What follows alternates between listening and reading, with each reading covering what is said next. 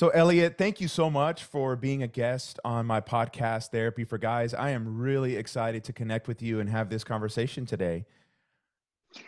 Thank you for having me, Kike. I'm excited to dispel any rumors that folks like Barry Taylor or Peter Rollins have put on this podcast. It's Ah, time to okay. clear the air. So I'm They here to. have they have filled my ears with a lot of stuff about you, so we're gonna have to kind of dispel the myths, man. Well, they're mean boys. There's nothing I can do about. But yeah, I was just listening to your as I was telling you before we hit record to Barry Taylor, and I'm just always I could listen to that guy talk for so long. So Yeah, it no, was and I nice. felt a little bad because I think he felt like maybe sometimes we were going off topic, but I was like, that's a part of it. Like, I love when you do your little like side kind of not Yep. even rants, but just like explorations on all these amazing topics that I now want to go deeper into. Yeah, he's a brilliant. Speaking of books that we're talking about having books that we haven't read, I still have his Entertainment Theology next to my fireplace, and I look at it, I'm like, what a cool title. One day I'll read it. But it You was know, so nice I hearing him actually have to talk about say I entertainment. have read that one. I actually read that when I was in Yeah. seminary, believe it or not. Yeah. Oh, how'd you like it? Should I keep it on the shelf or should You I? should no, you should definitely read it. It was incredible. Sweet. It's like doing like he's like theologizing popular culture, so it was really cool. So cool. He's a cool man. He's a cool guy. All right. So let me How are you? let me start with this as we were talking about this before we hit record. I guess we're sitting here together in part because I had a friend first connect me to Peter Rollins, and he was gracious enough to be on my podcast actually a couple times. And then I found out that he did a podcast with you and was listening to one of the episodes, and you were talking about Jeffrey Kripal, who's one of my big heroes in a lot of ways, intellectually and spiritually. And so I was like, man, I've got to connect with this guy. I love comedy. He's super funny. He seems really insightful. So it's just weird how things work out like that, you know? Yeah, Kripal has I mean, he's probably like my favorite writer currently that like is nonfiction that's living. And I was telling you like I just started the Mutants and Mystics Oh, such book a and good then one. read so good. I listened to the flip because I knew it was a really short one. That was awesome. I've done Secret Body and I've gotten to chat with Kripal and talk with him a lot over email, and then he had a conversation with me, and he's just also a sweet guy. Like he has a great sense of humor, and he is, I think, if you're interested in weird stuff, the most grounded version of that you can get. Absolutely. So I haven't had the privilege of meeting him yet. I would really like to. It's weird. Like I have this hang up where I have all these friends. My own therapist studied under him. They throw the football around, all the time. They know each other so well. But I have this thing where I'm kind of waiting for the right time. And you could psychoanalyze me about that. I don't know what it is. It's probably an insecurity, but I've heard the same things that you're describing, that he's just really Mm-hmm. grounded, a regular dude. But as his Dude, books. I know what you're talking about because like I did the same thing with I'll have a I'm good. I think you're doing this too. Like reaching out to people is a very precarious, like awkward thing. And Oh, what I've, it's yeah, scary. yeah, you put, and every time it's just like there's a little piece of your heart that goes out, and you're trying not to make it seem like that. And I did the same thing with Ian McGilchrist, who Oh did yeah. Master and His Emissary. Yeah, he's Yes. awesome. And same thing where it's like I actually reached out to his publishers and trying to get a hold of him, and they connected me and it worked out. But like it was that like father complex that kicks in sometimes with these guys where it's like I'm just intimidated. That's all it is. Like they're heavy hitters and I don't know if they're gonna like me and then I'm gonna feel like an idiot. And that Elliot, you're did exactly happen. right. Dude, It's okay, very so I embarrassing. didn't realize how vulnerable I'm gonna get, but I'm just gonna fucking go there because I'm Start crying. yeah, yeah. Well, hey, are you telling me that as a man I can't cry? Like what Exactly. Yeah. No, that's the rule. Yeah. No, On the podcast Therapy for Guys, that's the first thing I want to make clear. exactly, dude, Never cry. never cry. It's Oh, wrong. I have felt that kind of father energy from there's a guy Richard Boothby who you probably know, hmm. Peter Rollins really enjoys. That's how kind of we got connected too. And I feel kind of this tremendous father energy. I don't know if Pete would like this, but I kind of feel an older brother energy from him. I'm Yeah. I'm 37, and so I don't know how old he is, but probably like in his late 40s maybe. I'm terrible at guessing ages, but No, I think that's right. I could be Okay. wrong. He might be a little older, but I wouldn't say that. I wouldn't say that on the podcast, but he might be a little older. Okay. So yeah, I totally get like reaching out, but feeling kind of insecure. But then once you connect and they're these sweet guys or gals, it's just wonderful. Yeah, to Hmm. explore these amazing ideas with them. Yeah, I think there's a little life hack that I think people don't know, which is a lot of these people love what they write about so much that reaching out, and I don't think it's just like strictly in the like psychology or psychoanalytic world. I think it's also scholars and people in academia want to talk to people, and you can very often reach out to people who you see a news article and it seems sensational, and you can just reach out to the people who did the study and ask questions. And more often than not, they'll just like, you don't need to. They'll just go like, "Oh yeah, this is what we did. This is what we think is happening," and you can give them questions, and people are excited about what they're doing. And I think that's just like really nice. It kind of takes some of the pressure, I think, off when you're like, Yes, "Oh yeah, people like this stuff." So absolutely. And then I think you realize they're just human beings like all of us.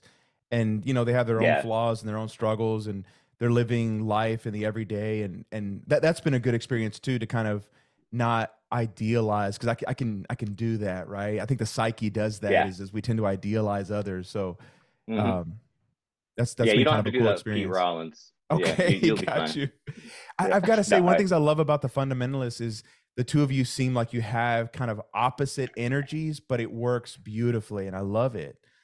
oh, thanks, man. Yeah, we get along genuinely. I mean, I like started crying when he left for, speaking of crying, Mm, for Ireland, and I still miss him. And it's just a time, like, there's a time difference now with me in LA and him in sure. Belfast, but we have a relationship where it's like we could do a podcast, or we could just like chat on the phone for an hour, Yeah. and we will do that probably more often than we should because our podcast is very sporadic. So that's why we I because will we're say I'm getting sad. I'm along. sad about that. Like I think I've listened to maybe most episodes now, and I was sad that there wasn't more. Oh, not yet. I will do more. Yeah, we keep we'll schedule it, and That's your then both of us are homework, like, Mr. Elliott. I'm gonna write it down. Thank you very much, GK. Okay. That's when you're right, you're right. My wife often doesn't tell me I'm right, so when I hear it, I've got to like let it seep in, man. Hold that. Just put it in your pocket. Save it for later. So Elliot, do you mind if and maybe one of the ways to start all this, if I go back a little bit to your childhood, right? The therapist in me has to go there and just ask, what was kind of your spiritual background? And if it wasn't spiritual in terms of a philosophy, or sometimes guests talk about values that they grew up with. And I'm just curious if that's stayed with you, or if you've kind of radically shifted and you think about the world in different ways. Ooh, nice question. My goodness. Thank you for asking. I would say I had a very good childhood. I was raised in Central Florida. I had a heavy involvement with what I guess could have or was once considered a mega church. And it was a Okay. charismatic church. So Assemblies of God specifically, I think is the term, speaking in tongues, that I kind was of going to say, were thing. you speaking in tongues? Wild. I did not speak in tongues. However, I will go into the weird stuff immediately since Okay, we're going to please. talk about Kripal. We might as well. Yes. But I had, and I also just wrote about this in one of my papers. But Nice. um, I had a experience when I was like 8 or 9. I went to this school that was attached to this mega church. They took us out of the classroom, and there was a what was called the Holy Laughter Revival going on by a Oh shit. pastor I who is think I've still heard out. about this. Yeah, it was huge, and it was sweeping the Southwest United or Southeast United States. And this guy named Rodney Howard Brown, who still is a preacher, was doing these things where he would lay hands on the congregants, and I was one of them. And so, as a child, I just remember I had this incredibly vivid memory of having him take out the anointing oil, put it on his finger, Mm, and put it on my forehead. And I was, quote unquote, slain in the spirit, where I mm. laughed hysterically for like an hour. And like it was completely autonomous. Like I had no control over it. And that stuck with me for, I think, a very, very long time, and still sticks with me. And I've had similar experiences or darker experiences throughout life. And so there's always been kind of an interest in kind of weird stuff, I guess, and also making sense of this. And so I would say I definitely have a different view than I did when I was 8, thank God. But it definitely has been colored by that. And I think a pretty good way. Like I lucked out. Like if that's the people, the amount of, the types of trauma that people can sometimes experience in religious institutions is not the kind that I had, if you could even call it that. It's Got ironic that you. what I had was a very strange experience, but it was laughter and joyful. And then I started growing up and then getting into comedy. And so it kind of felt, when I look back, it feels like there was something going on where, even though I didn't realize it, it was definitely impacting me behind the scenes. Okay, okay. So maybe as a way to kind of make sense of that spontaneous laughter, and then maybe bringing in Kripal for a little bit. He's big on, we have these experiences that are just our experience, right? We can't kind of make sense of them, but they're real. The next step is to kind of, through a hermeneutic process, interpret what they could mean for us. And there's so many different ways we could do that. I guess my question is, how have been the different ways that you've sort of interpreted what happened to you at that point? Like Mm-hmm. when it first happened, how did you make sense of it? And maybe now, from everything you've learned and all your experiences, how do you make sense of it? Yeah, I think my first interpretation as a kid was just, oh, this proves the existence of God for me. Like Sure. this means that whatever this church is, even as a kid, they must have it all completely figured out, which is Sure. not that, and that's great if you're like in a place, I think, of insecurity. But as a kid, it was kind of strange to grow up with this memory that I think is hard to explain. And so a lot of Mm, these experiences, like William James talks about this in Varieties of Religious Experience, but which is a great book. But one of the elements of mystical experiences is their ineffability and their inability to be described in a way that is absolutely. makes sense. But there's also, I also went through the phase where in my 20s, like I talked about this in one of the comedy specials, the second one, which is not, I don't love, but I talked about this in the terms of it being like a hypnosis. Like it was just a, you're a Mm, kid, you're susceptible, you are open to it, you are an impressionable mind, and obviously it makes sense that that would just be hypnosis. And so you could look at it as that, and that is kind of a flattening out.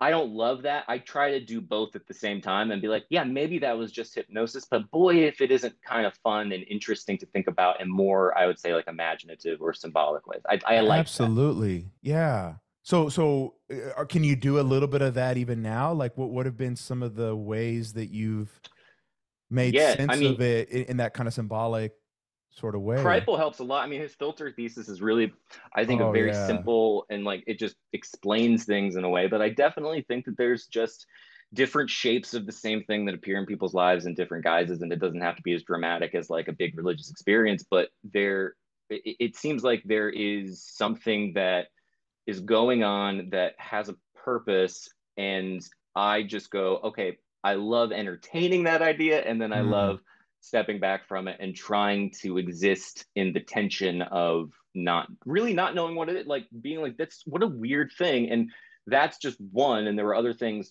that have happened where there's some kind of thing that in life where it happens to me that kind of knocks me off kilter and makes me go like, oh, okay. And all of a sudden I become a little bit more jazzed up. And I'm like, oh, okay, so there's something else going on here. And that gives me, I think, a better like footing in life. And it makes life a little bit more soulful, I guess you could say. oh, yeah. I mean, one of the ways I think about it is, and just a little bit of kind of my story.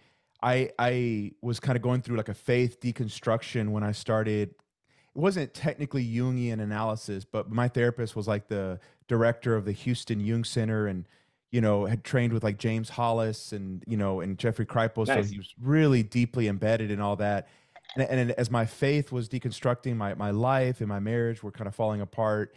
Um, Kripal sort of came in as this resource that I think helped me re-enchant the world and my existence again. Yeah. So what you just said really resonates with me, that I don't know that I was coming to the same kinds of conclusions about what these things were, but it sort of opened me up to mystery again. Yeah, And, that's a and that nice was way to put super it. exciting. How did you find Kripal? What was your sort of like introduction? So it was so the I had heard about like Carl Jung through like my seminary days, and when I was looking for a therapist, right, kind of around 29, 30 years old, like I was having a midlife crisis of sorts. Oh yeah, I I remember. I was there, in you my own. okay, okay, in your own, okay. Oh, so I was gonna say, wow, you remember mine? You do have some like special powers. Yes, Holy shit, what else do you know? No. and you did great. You did great, TK. Thank you, Elliot. I appreciate that affirmation. Anytime. So in finding kind of this Jungian psychotherapist, he knew that I was kind of a reader and loved ideas. And so he's like, "Have you ever read this guy, Jeffrey Kripal?" And I was like, "No." He's like, "Okay, I'm basically going to assign you all of his books." So we started with The Serpent's Gift. I don't know if you've read that. No. Oh, it's so good. It's kind of his take on what he calls a Gnostic approach to religious studies. Oh, Was it's that one of his first ones? Was that after college? I mean, I'm assuming yes, it after was. college. Yeah. It was one of his first ones. Cool. But you know, as some people will say, if you've read one of his books, in some ways you've read them all, which Yeah. is not a knock, but he just goes back to these themes, you know, and he's so clear. But yeah, Well, he makes that's how. jokes about that too. He's very Oh, honest about absolutely. like, I've said this, it's the same idea that I've been doing. And Oh it's yeah, one of my favorite things about him is that like self-awareness and humor. It's very refreshing in this world. absolutely. And he's such, you know, an intellectual giant, but I think there's some humility and even a tentativeness about his statements that comes across that's really refreshing to me too. Yeah, very careful to be like still academically sound and like existing in that space between making a the claims that he implies are I love them because it A makes sense and B is just fun. Like there's an interesting it's fascinating. Like it's fascinating. Like to imagine the world that he writes about without directly writing about it makes most sense to me. And also just like, oh, how like what could be better? I every page that he write or that he yeah, that I read of his, I'm like, okay, I'm back in. Like, I know you've said this before, and I read it in this and this and this, but tell me again. And he mixes in the Freudian stuff, a bunch of Jungian stuff, and just you know, obviously myths and comic books and all this stuff. It's great. No, it's wonderful. You know, so if I want to ask you this question, but I'll preface it with if one of the things he did for me was help me kind of re-enchant the world and my life again. When you started out saying he's probably your favorite author, you know, nonfiction author at the moment, what really energizes you about kind of his work and his perspective? Like, what has he meant to you intellectually? Definitely that. I mean, definitely a certain. I would say. I guess. I mean, it's a great question. It is. I think that there are. I think people sometimes, or at least I sometimes, have like a itch that can't be scratched with Mm. my like normal brain, and he takes I don't think you have experiences a normal and brain. I'm just no, I don't. Yes, kidding. yeah, nor yeah, my broken brain. And he takes them and words it in such a way that I go like, oh, that's it. And it seems philosophically sound. It seems academically rigorous, and so there's a trust I think that like Yeah. happens with him. And if we're gonna go real weird, Please, let's go weird as I hell. dude, let's do. I'll do a séance right now. I won't. It Okay, still let's scares me. do it. Let's go I'll. UFOs. I mean, let's just fucking go Yeah, balls deep into this shit. yeah. Might as This well. is They're therapy for everywhere. guys. Uh, yeah. He writes a lot about there's sort of a spiritual element to reading. There's a Yes. back and forth that happens between the reader and the writer. And I, when I read him and when I read other people who I like, there is a kind of I think that's entirely true. And when people talk about spiritual practices or they talk about Mm. meditation, he will talk about reading and the feeling that you get when you're in.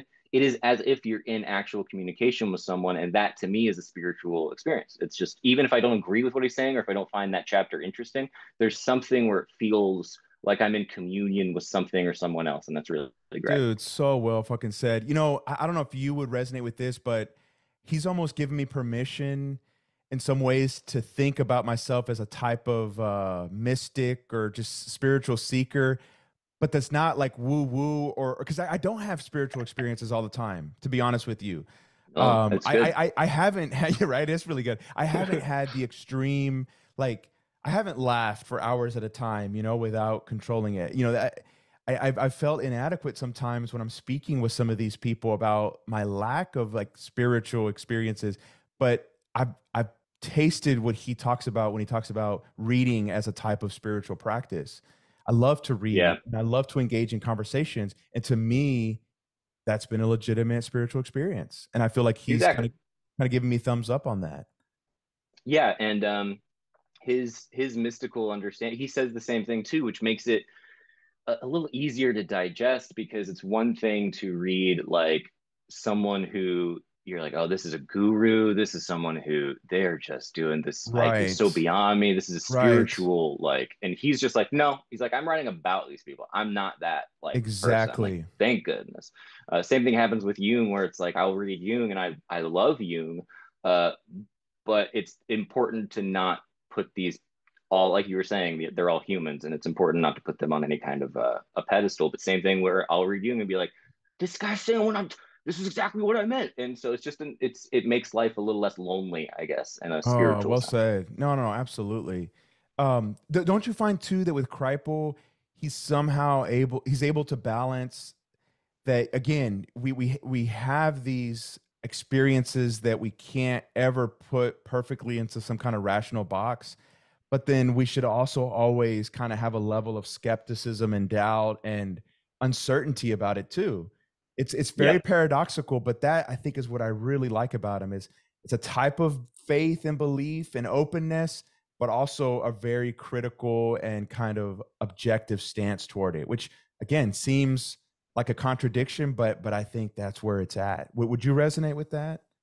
Absolutely. I mean, yeah, I think it is a contradiction, and I think a paradox, but I think that is the whole point. I mean, as a, I guess, side note to him is he it's really difficult at times with the culture now, and you hear about eco criticism or feminist and queer studies and Sure. critical race theory and all these things.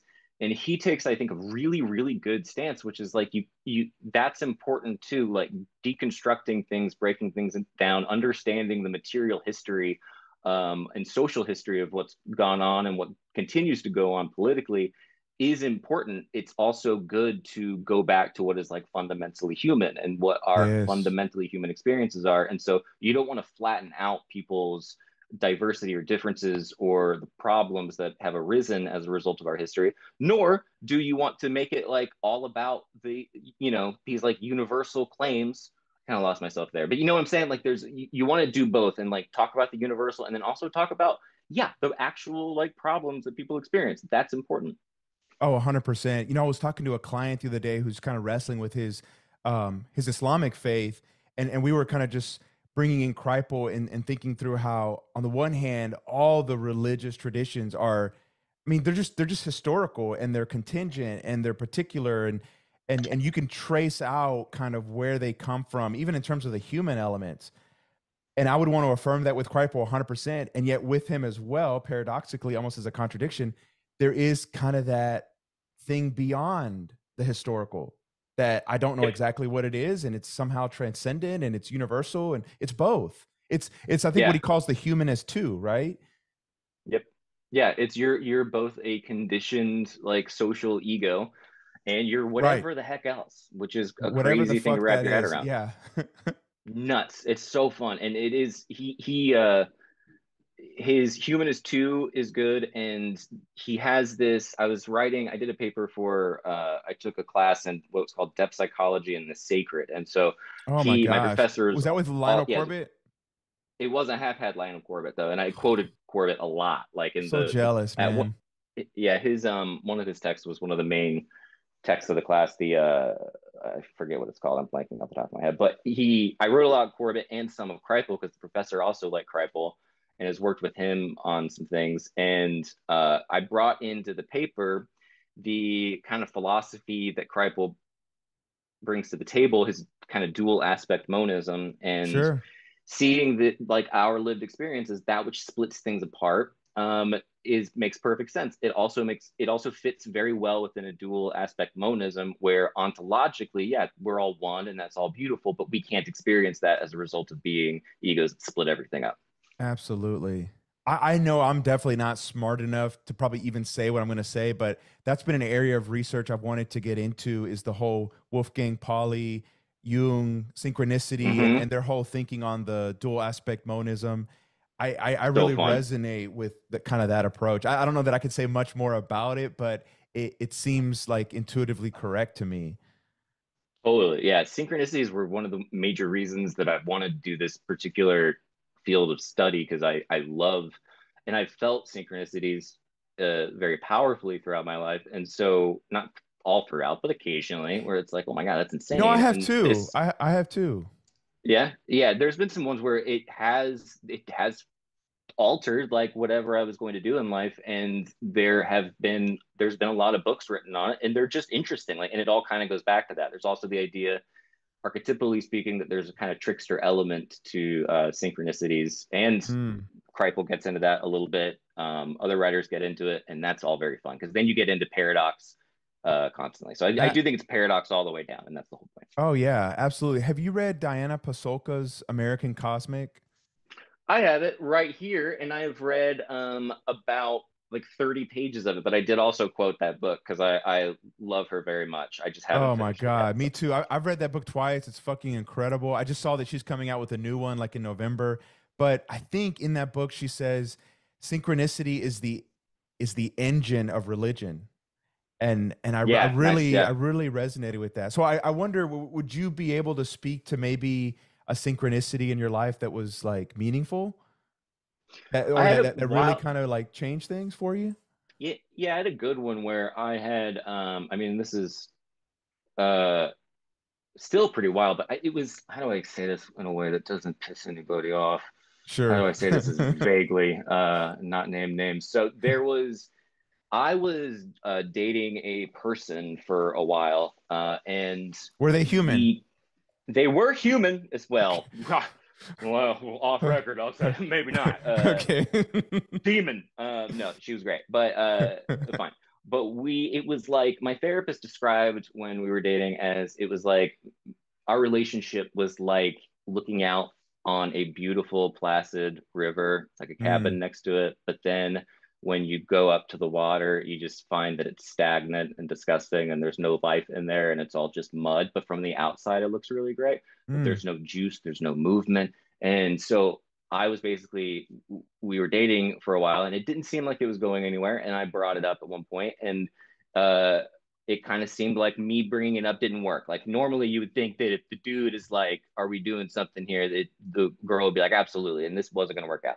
And I think that was for the best. And however, it bummed me out. And so I start. What I'll do to cope with things is I'll listen to music, and I mm, listen to super crappy like pop music. I'm not a like music aficionado, but I find bands and singers that I like, and I stick with them. And I discovered this guy. His name is Ricky Montgomery. He's like a poppy this pop music basically. I found him on Spotify and his songs were like killing it for me. I was like, this is incredible. And I had booked a cabin in the Big Bear in the woods oh for yeah. me and what was I'm assumed going to be my new official girlfriend, and we were going to have a great time Big Bear in this cabin. And it didn't work out because I ended up breaking things off as a result of the conversation we'd had. And so I was all bummed out. I was like, well, I'm still going to go to this cabin by myself. And so on the way, I'm listening to this guy over and over again. I think the song was called This December. And I was like, this is so catchy. I love it. I show up at the cabin. Some of my other friends are around town, and I sleep. I'm listening to the guy, and again, because I get really obsessive over this stuff. And I was like, man, this guy's so good. I'm looking him up on Twitter and all that, and it's all great. And then I was like, all right, I gotta go meet my friends. And I was still kind of sad because they're all like married and they have kids and all this stuff. Mm, And I was, late 20s, that kind of like midlife, I guess, crisis of some kind. And so me and my buddy meet and we go into this bar, and uh we're sitting down, and I look over and there is the Ricky guy. He's sitting there. He's in the restaurant. what? And Holy I shit, was man. like, hold on. And I turned to my buddy and I was like, is this guy like, is this what is this who this guy is? And he was like, yeah. And on Spotify, it's like still halfway through the song. I go over to the guy. I say hi and introduce myself. He was familiar with some of my stuff from the internet, and Wow. he was hanging out with a guy who had also um uh dated you do editing in this? I don't. Oh shit. Okay. He was also there was another element of it that was really interesting, and so I was like, "Oh, this is crazy that I am seeing this guy." And then the song that I really liked was interesting because it was called "This December," and it was that later December that I went out with who became my wife later. And so there was all these Wow. kind of the more I held it and looked into it, there was just weirder and weirder things about it, and it was also just like a crazy coincidence. Like it was a crazy coincidence, which is what synchronicities are. And so that I think stuck with me because it was like it felt like the universe, whether that's happening or not, it felt like someone had seen me and was understanding, and it felt like, oh, okay, like whatever was happening, there was some kind of flow going on, if that makes any Yeah. sense. Yes. Oh my God. So I think the question that's like coming up for me, if you can go there, and I think you kind of already have in some ways, but I'm wondering if there's like a next level, is if you do the whole hermeneutical step of making sense of the synchronicity for your life, what kind of conclusions did you draw? Or what was it trying to get you to do in the world? I think that I mean, I take now mostly a depth psychological framework for this, and I'm not married to it. I don't think Sure, that sure. it's like a biblical thing, but there is the idea of the self, capital S, and Jung writes that the any experience of the self feels very much like God, like it has that kind of quality to it. Yeah. And I have in my life come to an understanding of these types of synchronicities where to me it feels like there's a playfulness, there's almost like a sense of humor behind a lot of synchronicities in my life that is humbling, and it is kind of crazy, and it throws me off kilter. But my experience of like the spiritual world is that it is not as serious and morose as we like to think. And Mm, so my synchronicities that I tend to have happen to me, I kind of take with like a playful stance, and they seem to occur in a playful way, which is just yeah. a very it's just nice. And I keep falling back on that word because it's kind of a cop out, but it also was a very transformative experience, and it confirmed where I was at, and it I think could not have happened. Like I don't think I could be with who I'm at now had I not made the decision in that conversation to cut things off, and because I would have gotten in my head about it. It all happened, even the breaking things off, I wasn't planning on it. So like stuff was coming out of Gotcha. me that I wasn't Yeah. didn't feel in control of. Um, so yeah, it kind of makes me feel like there's a sort of riverbed that people can get into, and Yeah. I like that. Dude, Elliot, man, I'm so grateful you're sharing that. That's just so powerful. Maybe it's super obvious to you and people that are listening, but I'm just kind of struck by whether it's your early experience, laughing uncontrollably, to what you just said about the sacred having this playful dimension, to Yeah, your all there. vocation as a comedian, right? Like, holy Yeah, it's shit, nuts. man, there's been a thread throughout your life. I know it's so weird, and I didn't even want to be a comedian. I still don't like love being. I don't love being referred to as a comedian. I Okay. and so that only speaks to the fact that it felt like me doing that and still doing it in my own way for so long. That also didn't feel like it was, oh, I laughed a lot as a kid because that was some weird, church thing, and now I'm going to go be a comedian. It just has kind of unfolded that way, and I think that's pretty Okay. cool.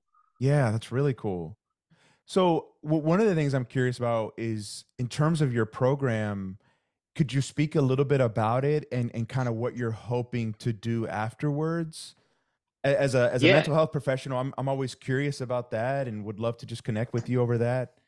yeah, no, it's super. I'm also excited to find out what I do with it.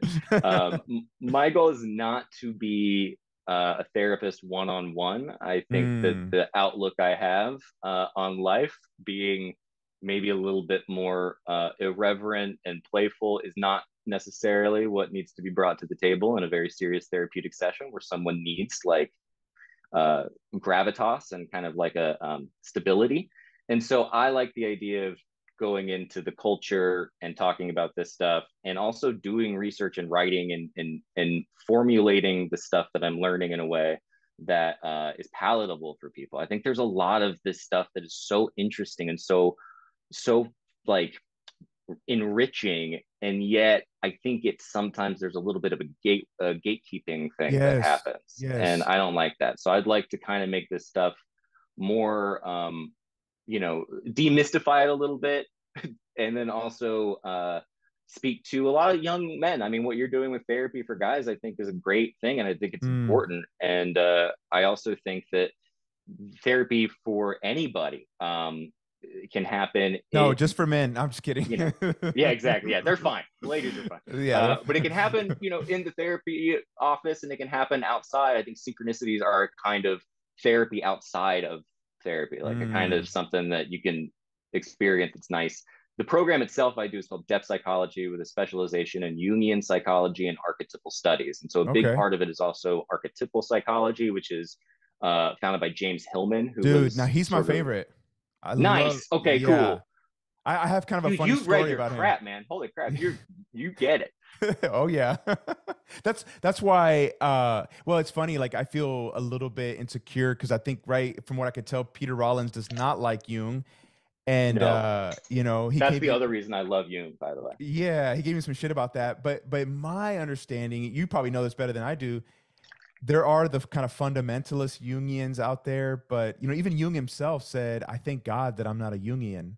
Yeah, Guys Jung, not like you. it, Yeah. right? Like guys like James Hillman kind of radicalized it and kind of moved it in a different direction, and that's where I really resonate with it. Yep.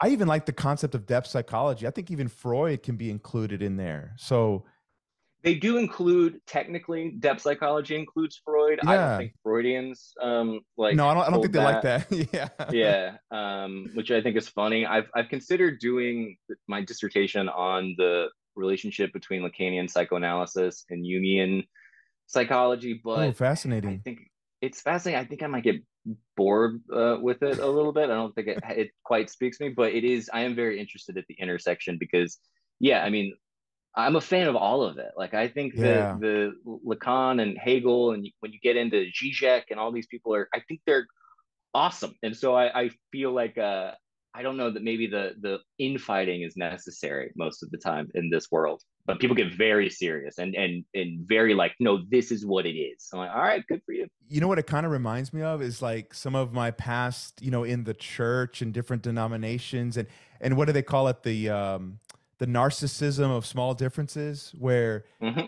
people will fight to Nice. the death over, these tiny little differences. And it's like, man, maybe I don't fully Yeah. understand why we're fighting, but I'm not sure I want to be a part of that. Yeah, it sounds very exhausting. And I think, I mean, I understand the danger of getting too like fundamentalisty into Jung, because the dude is a weird dude. And He's a like weird dude. he got weirder as he aged, which is another thing I like about the guy. Like he went from trying to be this empiricist and be objective about everything, and then it just starts coming through the cracks as his writing continues, where he starts making some pretty wild claims, and I like that too. I like all the sort of weird esoteric stuff. I do too. I'm not sure that I fully understand it, and I don't always have like actual practices that help me like experience it, Yeah, but I love reading about it and getting into it and trying to understand it. yeah. Say, I think that's like as close as I can get. It's like I can read about Kundalini yoga, uh, and Right. I'll be like, "This is cool." Like I'm not gonna do it, Yeah, but it yeah, yeah, sounds yeah. cool. Same here. Same here. And Do I do think you even Jung said that. He was like, "Read about it, but for God's sake, don't actually do it." And I'm like, "All right, man. Like cool. I people can could do do that. I can do that, man. So do you have like, so in your like program, your thinking, your experience, when you mention like even possibly working with like young men, or as you think about like masculinity, obviously this is therapy for guys. I it." think about some of these issues quite a bit, just personally in my therapy. I'd love to hear just some of your thoughts on, I'm not exactly sure how to frame it, modern masculinity, or maybe some of the issues that you see out there, or I'd love your take on how you think about, yeah, young men and some of the issues that we're facing. Man, I mean, what a great question. It is. Well, I'd be curious to hear your take too, because I imagine we're going to be pretty I close on Yes, whatever. My mine will be I better, but just absolutely kidding. it will. I mean, this is your, yeah. You're way ahead, but I feel like there is, when it comes to guys in particular, I look at the loneliness and the sense of uh like Mm, unrootedness, I think, that is happening right now with a lot of dudes. And I look at my own experiences in life and I can relate to what they're experiencing. I can yes. relate to going through that kind of thing. And I also look at what how my life has transpired, and I look at how happy and really just incredibly lucky and blessed, or whatever word you want, with my life and relationship. And so there's a little part of going like, why, how is it that this has been okay for me? And what happened? Like, why is it okay for me and not for a bunch of other dudes? And you look at the more extreme versions of these groups, incels being, or what they Right. call themselves, incels. I've actually Uh, done therapy with incels, believe it or not. how was that? Maybe within as much as you could say, I guess. You know, and sadly, with the one that I'm thinking of, we had to kind of terminate because for a variety of reasons, but his views got so extreme that he started getting into, I think it would be okay to like sexually take advantage of a woman. And, you Hmm. know, we had to kind of like part ways at that point. Wow. But before that, I'll just say it was deeply tragic. And, you know, Hmm. some of it had to do with his own sort of autism diagnosis and some of the difficulties that created. But I think I was able to hold the space of, wow, I really disagree with you. And I think in a lot of ways, you're like really thinking about this in really fucked up ways. But I also have tremendous compassion for all the bullying you've experienced, all the awful ways Yep. that people have treated you throughout your life. So it was a weird kind of experience to kind of work with this person. So wild. I mean, that level, doing that intimately one on one, good for you. I mean, that's got to be tough. Like, to Oh, it's hold that extremely tough. It's space. extremely tough. And Yeah. you know, oh, go After ahead, you go. Elliot. Well, I was gonna say, I found out last month. I One of our classes, we have to do this thing where we make a paper able to be published, and I'd written this paper on it was called Apollo Online, and it was basically Mm. taking a mythical look to far right internet subcultures, and Oh, one of them was the fascinating. incel. It was really fun. I submitted it, and I found out recently that it is getting published, which is crazy. And that was one of those things where I was like, all of this stuff. I go, I'm neurotic about keeping one foot in and one foot out. But when something happens where it kind of like confirmed that, okay, like I'm actually okay at this, that was really nice. But in it, I read a lot about incels and a lot about sort of this mentality that dudes can have, which I think is very often a hyper rational, left brained, the facts don't care about your feelings stuff. I Right. adamantly disagree with. And living your life like that, where you're living from a distance, and you're living, a very sterile, clinical, like everything needs to have, this is just what it is. Like, it's rational and women don't like this and all that. It's like you're missing out on a bunch of other aspects of existence that are maybe scary at first, but also that's what life is. Like, you can't cut out the chaos and just exit life. So, Oh, absolutely.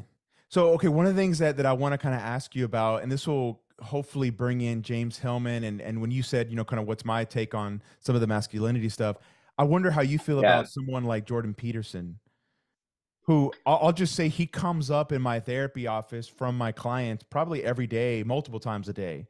He's a huge influence in Yeah. a lot of the young men I work with. Yep.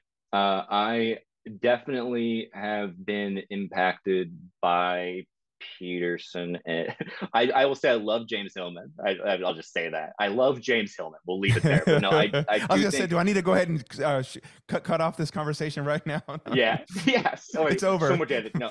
I have a real hard time with Peterson. And I think that I will say, in, to give as nuanced of an opinion as I can, I really think he's done a lot of good, like horizontally. Like, I think he's his impact, in terms of the amount, the quantity of people he's positively impacted, I think is really good. I think he gets a bad rap when he goes on interviews and they accuse him of being like the king of incels, or like caring Sure. about young men as if that's like um backwards, or he's like encouraging their way of. I don't get that from him. I also think, from what I understand, I have a buddy who went and saw him live recently, and I was pleasantly surprised to hear that he was talking about kind of the archetypal, like the plurality of the psyche, which goes back to Hillman and archetypal psychology as a whole. And so I Yeah. like that, but now do I like Peterson? I have a very difficult time. I think he seems to have mildly lost his mind a little bit, and I don't Yeah. know why he's up at one tweeting about, like, he just seems, when we talk about psychotherapeutic stuff and ideas like peace, and having a sense of humor or levity, Sure. excuse me, I don't really see that in him so much. I see, and maybe that's just a front facing thing. Like, I don't know, but he tweets nonstop, and it's all this, like, everyone's out to, the world's sky's falling, and chaos everywhere, and these, and I think his take on climate change, I think, is backwards and wrong, and actually really dangerous, and so that's a big Yeah. problem. Yeah. You But that's know, just my take, and I think he's a well, charismatic guy. I think he's gotten a lot of good ideas. you are the take, right? To listen to. So I think this is There the you go. definitive word on Peterson, Mr. Elliott Morgan. Yes, I'm the master You are the of Dr. master. Peterson. The I wish honestly, I'll just say one more thing, which is, I please.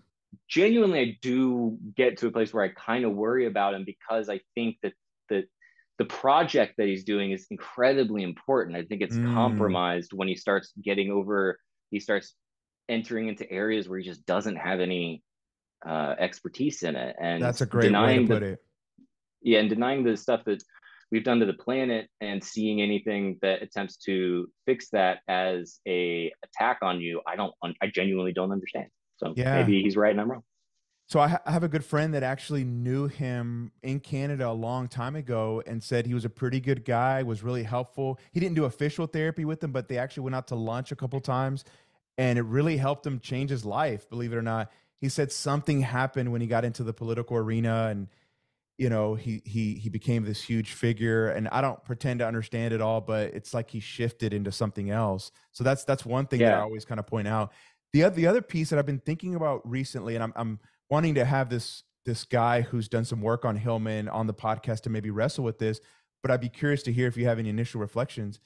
It seems like Peterson is kind of gotten into some type of Christianity where he does the lectures on like Exodus and Genesis, and the other day I heard him talking about the importance of monotheism, and that to me kind of threw up a red flag because I'm such a Hillman fan and his idea of like the polytheistic psyche, right?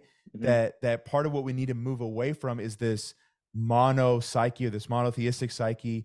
And as it comes to thinking about masculinity, that's where I get nervous, is any vision that says a man should be this one thing or that one thing. I like Totally. Nice. sort of the Hillmanian idea that, if we looked at it from a masculinity perspective, it's inherently pluralistic. There's not one right Mm-hmm. or wrong way to be a man. And I think opening things up could be a really healthy move in our culture. Yeah, I agree. I mean, my, and I don't know how correct this is all secondhand, but from what I understand, the talk that he did, he brought it back to monotheism at the end. And again, this is like using these terms in a metaphorical sense. I assume, Sure, maybe sure. I imagine your audience Yes. knows that, but there's a talking about, yeah, basically there's the psychic contents are not always singular. And my understanding is that actually he did make a good case for kind of the polytheistic nature of the psyche, but then brought it back to the monotheistic thing. I Okay. think both those Okay. things are important. I mean, Jung did that. That was one of Hillman's, like, major deviations from Jungian psychology, is he got away from the archetype of the self and didn't see it, and saw it really as just a iteration of monotheism, which I think Hillman was right there. Like, Jung took Christianity and inverted it, and made it in the psyche, and that works for a lot of people. Sure. And Hillman, threw all that up in the air. It was like, no, it's actually just like, you're in a matrix of competing and complementary forces all the time. And that, I think, is a more accurate way of understanding how the psyche works. But I'm curious Sure. at where Peterson actually falls on that, or if he falls anywhere. Maybe he goes back and forth. I don't know. Yeah, no, that's a good point. I always forget who said this, but somebody once told me, when I feel like my life is just fucking chaotic and falling apart, I go back to Jung. When I'm really bored and I feel like static and stale, I read Hillman. And I think kind of that Nice. existential balance is really interesting and probably true for me too. Like that's why I Yeah. go back to Jung and Hillman. It's like, okay, how do I feel today? Am I falling apart or do I feel like really bored? And so, Yeah. there's these two like different dynamics at play in both of them. Hillman really pisses me off. Yeah, he gets me like I will go. I'll either be reading him and be like, "This is the most brilliant thing I've ever heard," or I'm like, "You are being purposefully like Mm, a kind of a dick here." And he was kind of, my understanding is he kind of was a dick sometimes and knew he was a dick. Like he dude, recognized that. I got That's a nice. story about that. So my therapist, he came and he gave these lectures at Rice. And before my therapist was the executive director, he was just like helping with IT at the Jung Center. Which, by the way, if you ever come to Houston, you got a place to stay here. Like I got you. Great. And Thank you. if yeah, so um, I won't sneak into Kripal's house then. And maybe we can go together and visit him. So, yeah. um, but yeah, he so Hillman visited the center, and my therapist kind of walked up to him as a young, I think it was an undergrad, and was like, "I just finished revisioning psychology. It was great." And his response was, "It was brilliant, wasn't it?" And he said, "Did you read the footnotes? Because that's where the brilliance is really at." And so he was like, "Man, I Nice. love this guy, but he's one arrogant motherfucker." So. Yep, yep. And it's what a way to be. I mean, I can't imagine having that mentality, but and his whole thing was always, I mean, he thought everything was psyche and was such a just absolutely loved the psyche. And I'm sure in his mind, he's thinking, I didn't write that book. Like something wrote through me, or I was being written, and that Sure, kind of thing. sure. That's the nicest thing I'd say. But yeah, he also seems like just he doesn't seem like a guy I'd want to hang out with. When it comes to Jung, I No, would be like, we could have fun, but I don't know I feel about like I could Hillman. have a beer with Jung. Yeah, I'm not sure I'd want to spend much time with Hillman. The other thing I've heard is when he did analysis with certain people, if they had dreams that were too Christian, he would get mad at them and Yeah, want he to got kind of. real bent out of shape about Christianity. He It's was like, real pissed. dude, we can't control what our psyche produces. Like, Hmm. if we're dreaming about Christianity, like that's what we have to wrestle with. Like, don't force this like Greek mythology on me if that's not what I'm doing. Yeah, this is like when I talked to Pete, it was just me going like, "No, I like it though." And he's like, "Oh, it's not the best. That's not how it's very fun. It's a nice mirror." So, okay, I know I want to be sensitive to your time. Maybe one more question if you have time for No, it, dude, I Elliot. got time. Okay, I would say, I think let me double check. You're not going to edit this. I'm going to keep talking the whole time, and that'll make it a okay, lot sounds easier. good. Yeah, I was. I think I don't know if I said this while we're recording, but going to Universal Studios and stuff. Yeah, That's such a funny, what a to-do list. I love trying to present like a scholar on things and then be like, all right, I gotta go ride the movies. Yeah, I'm good. I mean, I got probably 15 minutes, okay, 20 minutes, whatever yeah, yeah, works. yeah. Yeah. So, I guess one question I have for you is whether it's your studies or just your own like personal reading. I know we've kind of connected some about Kripal. Is there anybody else that is just kind of capturing your imagination recently, like that you're just kind of energized about? Any thinker, any person Nice. that you're just kind of really reading these days? I'm always I know. I feel interested like, in finding out new people to read.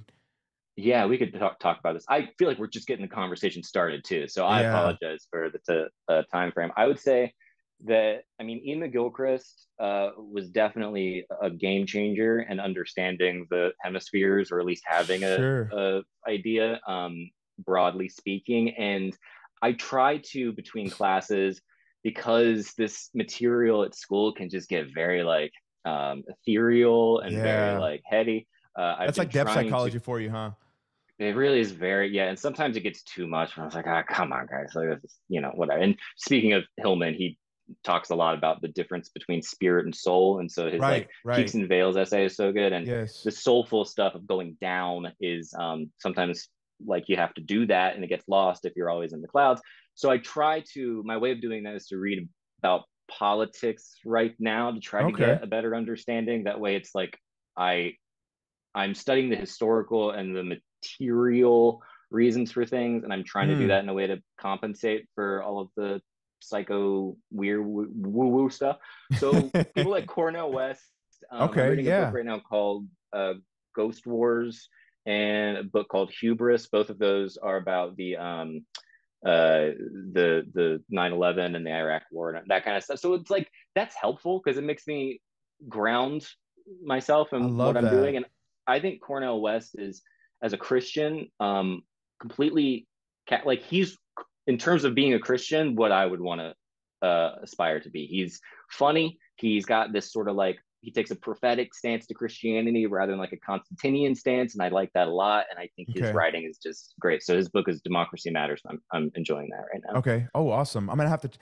He's one of those figures I've always heard about, but I've actually never read. So I'm gonna He's have to just check that another out. weirdo too. He's a Okay. good, like he looks like an insane person. He looks like he put his fingers in a wall socket all the time, and I With his love him. crazy hair.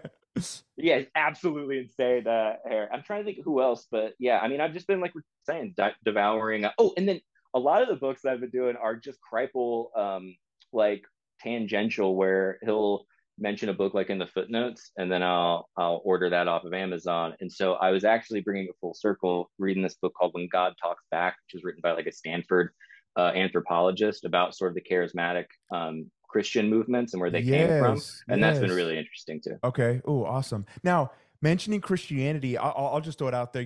I don't know that I identify with that tradition any longer. It is sort of, in some ways, my roots, and I understand it pretty well, but I just don't know what to think about Christianity. And actually, people like Peter Rollins and Jay Baker are kind of helping me think about it in different ways. I'm just curious where you land. I know that's kind of a loaded question, but I just want to give you space to kind of No, explore kind of how thanks. you think about your own Christian identity, if that's even something that fits anymore.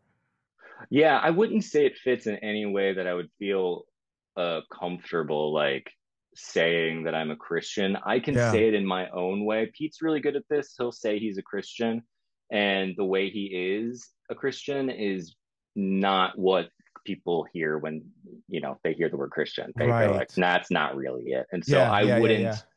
I Yeah. certainly don't subscribe to an evangelical like, I don't think people are going to go to hell. I don't think there's going to be Well, I a can't talk to you heaven. anymore But then. No, I'm just kidding. yeah, I mean, I'll if there is a hell, I'll be one of the first ones to know. But Yeah. Yeah. Same yeah, here.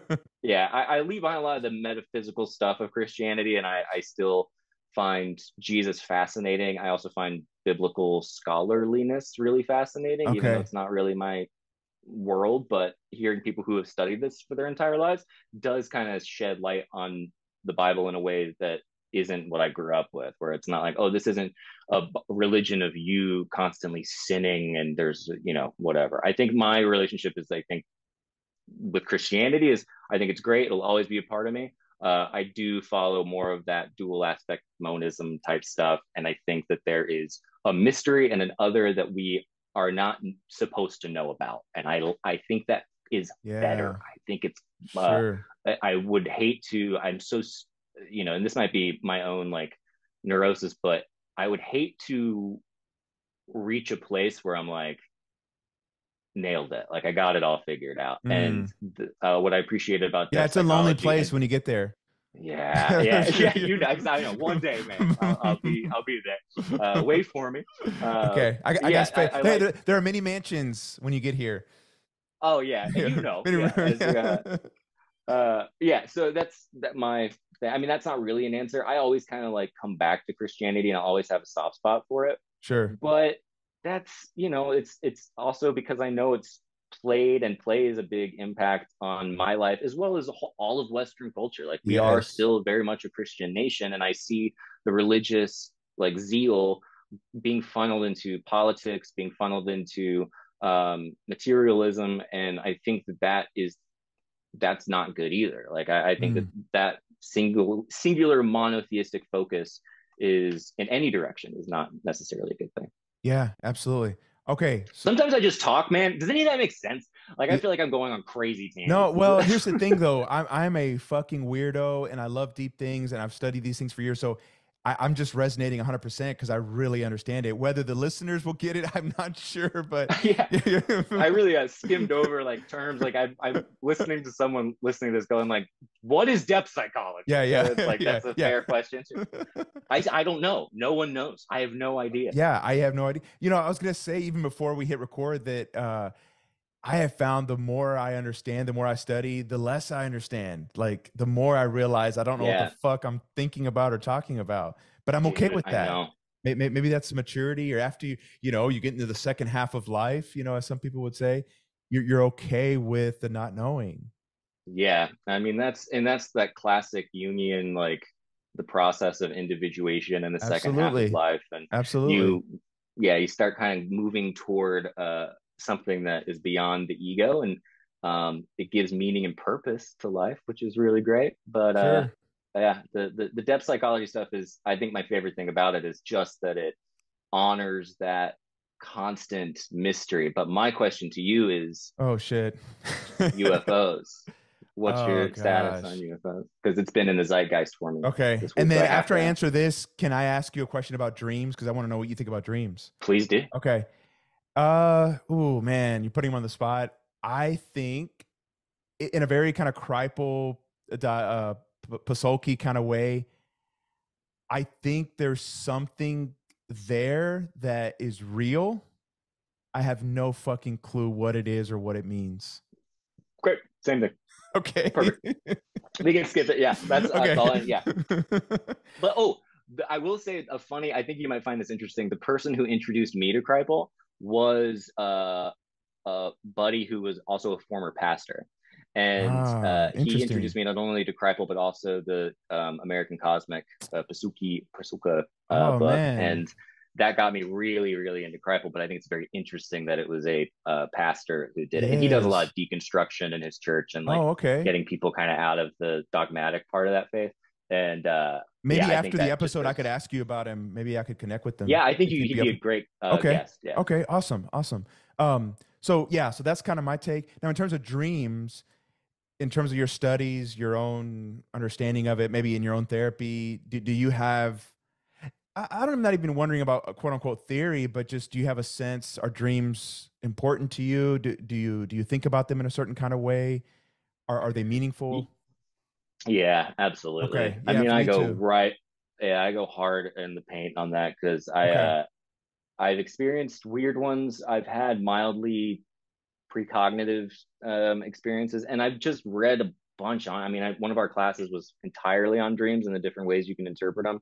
And yeah, Did you there's read one Mary way which is just, Watkins? I think is her name. Did you ever? I don't know that I did. I don't remember. Okay. This was years Okay. ago, but I don't think so. It doesn't ring a Okay. bell. A lot of Steve Eisenstadt does a lot of stuff with dreams, and then you go into the Freudian understanding of dreams, and everything is your mom's vagina, no matter what, basically, and Yeah. that's very fun. And then Jung is like, no, these are actual spirits of the other world, and you're like, all right, man, that's a little much too, because I'm in the dream eating French fries, which is Yeah. crazy, but. Uh, I take all of it. I think it's great. I think whatever it is, it's incredibly weird that we fall asleep and our brains play movies in our heads. That Absolutely. doesn't make any sense. And you wake up and there's like very often a mythic structure to it. Like you have these Yes. sort of parts. Why is that? Why do we wake up with a full story in our head? And some of them, you wake up, you're panicked. Um, and I think you just kind of take them, you work through them. I think the Jungian idea of amplification is really good. I think Yeah. finding the mythic connections are, if nothing else, it breaks apart your rationality so that the imagination can play some kind of a role. And that's, I think, the safest way to describe it, because otherwise you get into either woo wooey or, oh, they mean absolutely nothing. And I think it's your brain speaking in a symbolic, non-rational, non-literal way, because the ego finally shuts up for a part of the day, Dude, and you just gave me a that's spiritual good. boner. Thank you for that. Absolutely, I needed that today. it's the sexual. That's why I was hoping we would get horny. Okay, okay. So okay, just in light of what you said, have you ever read he actually writes fiction, came out with two novels late last year, Cormac McCarthy? He wrote The Road. So he Oh, has, I think, nice. yeah, he has one, if I'm not mistaken, one like nonfiction essay, and it's on dreams. And I'll have to send it to you. And Please his do. his his basic, I wouldn't say he's Jungian, but I think he definitely comes from a depth psychology approach. His argument is, if you just think about our evolutionary history, we were painting shit on caves, likely dreaming far before we were actually speaking and kind of accessing that highly developed left part of our brain. So in Yep. some ways, maybe the psyche is more comfortable with that side of our humanity than the other piece. Not to say the left hemisphere is not Mhm. important, but I found that kind of compelling that we have been doing Totally. this shit for a long time. So long, and it's unfathomable. I mean, McGilchrist writes in The Master and His Emissary, which is about the master over, or the emissary being taking over the master, Sure. emissary being the left hemisphere and master being the right hemisphere. But he talks about how skulls, it's hypothesized that if you go back into like ancient people's like skulls, they had the size of the hole for the throat was the size that would require speech, but they predate speech by like Mm, eons basically. And the idea is that way before we were speaking like spoken language, we were speaking in poetry and we were speaking in yes. music. And there even like the history of like showing the written word, uh, you see that the words weren't broken apart yet. It was all way more fluid and like holistic. And you see it in the animal kingdom with the way songs are used for mating purposes. And so we were being metaphorical and poetic and musical potentially way before we were smarty pants people being like, well, this is what Yeah. art does. It's kind of a beautiful thought, I think. Oh, it's a beautiful thought. Man, I love it. Okay, Elliot, is there anything else that you feel like I've missed asking you or that's important about your own project? I'll include all your links in the show notes, but you know, if people are interested in connecting with you, like is there a website or something they should look up in terms Dude, of what you do? I appreciate that. Yeah. I mean, I would Of say course. Instagram is Okay, Instagram. always Okay. fun. Yeah, just Elliott Morgan. And I right now I'm marinating in this stuff. And so there's not a Okay. lot of like if you go to my social media stuff, I'm basically absent on it. But no, man, I mean, this has been really great. I feel like we just got started. So I do want to keep talking to you about this. But if you will have me on again, I Oh, of will course. continue. And Absolutely. then we'll do the seance. But only if Okay. it makes sense. You know, and at some point we may have to like gang up on Pete Rollins, even though I love the whole Lacanian and Hegelian. I connected with him on that. Maybe we should like smash him a little bit with Yeah. like the whole depth psychology and Jung, you know. Absolutely. Yeah. He's unfortunately he's so that guy is so smart that there's no, I mean, it's This is so, probably it's, true. yeah, it's like, even when I talk, I'm like, God, you still got it, huh? You're still just a smart piece of shit. All right, cool, cool. But yeah, thank you for having me, man. This Of has course, been very man. wonderful. Okay. All right. Well, will you end by just saying the line of the podcast, which is continue the conversation? Ooh, continue the conversation. Awesome. Thank you, man.